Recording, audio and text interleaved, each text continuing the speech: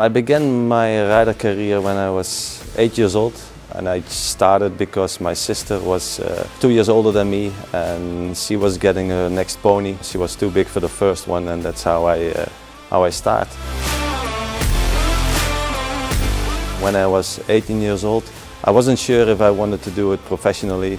So my parents sent me to former European champion and chef de keeper of Holland by the time, Johan Heinz. And there I could find out in a professional setting if I wanted to keep going as a professional.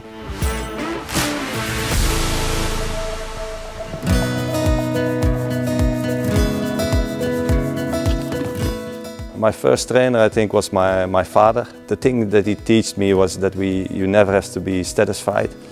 Even when I was on pony competitions and I rode 4 classes in a weekend and I won 3 of them, he was not very happy. He was really pushing me to the limit and to the next level. Overriding the first ox and pushing the front rail out, and it drops to 3rd at the moment. Oh wow.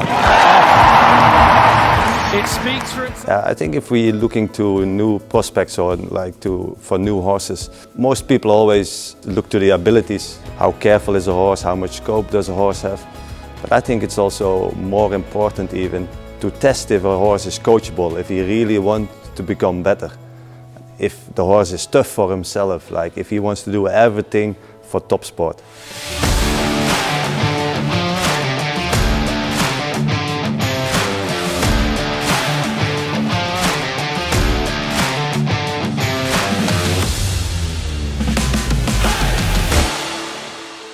Before I go competition with my horses, I train at home, mostly on the flat. I also will jump some small jumps just to check if I have enough control and if the horse is obedient to what I ask from him, and that's the way to communicate.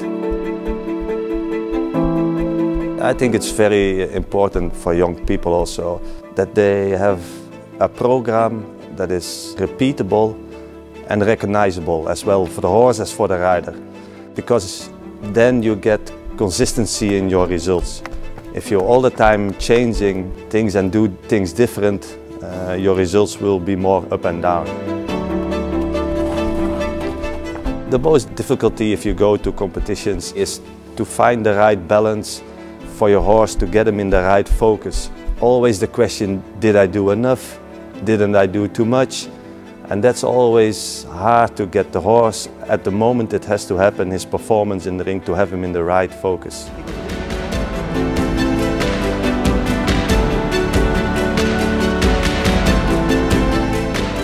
I think my first biggest success was my first 3-star Grand Prix win in Serbia, in Italy.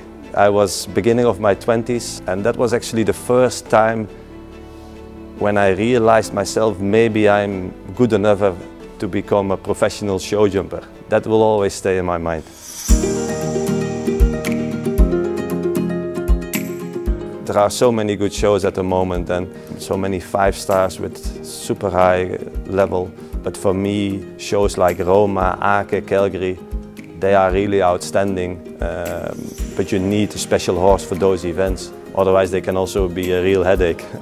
But those shows that are authentic, they have history, and that's what I like.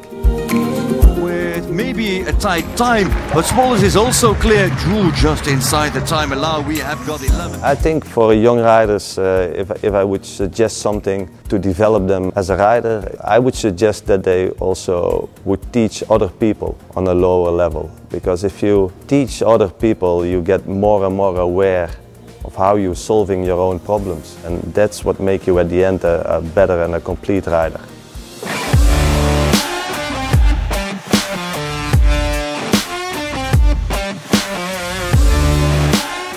I like riders who communicate and ride very light. So the communication with a horse, if you cannot see what this rider is doing in his communication, that it is so light and so that it looks effortless, that's what I like to see. Which horse I would like to compete at the moment, it's my own horse Monaco. I think he's at the moment one of the best horses in the world, also because of his personality. He's very athletic Every time he's stepping up, and I'm still surprised how good he became. With only 2 lines left to jump, Harrie Smolders now on Monaco for 36.74 seconds. Here comes the Dutchman, here comes the Dutchman, here is the win for Marlin Meyer-Johnsen. What emotions do I feel when I'm riding? That's a tough question. For me in my career, it's hard to force myself to be focused when it's not very, very important. I'm very, very calm, so I really need to be, the show must be very, very important to get me in the right focus. I'm always, if you see it in a parable, I'm probably always a little bit too low. Most people are have too much tension and you need to calm them down, but by me, I need to force myself to be on the job. You could even ride for the 3. Oh wow. It speaks for itself. When you watch rounds like that, there is not much more for either of us to say. When I would meet myself 10 years ago, I think I would suggest to make the same decisions because at the moment where I am today, I'm a very, very happy person.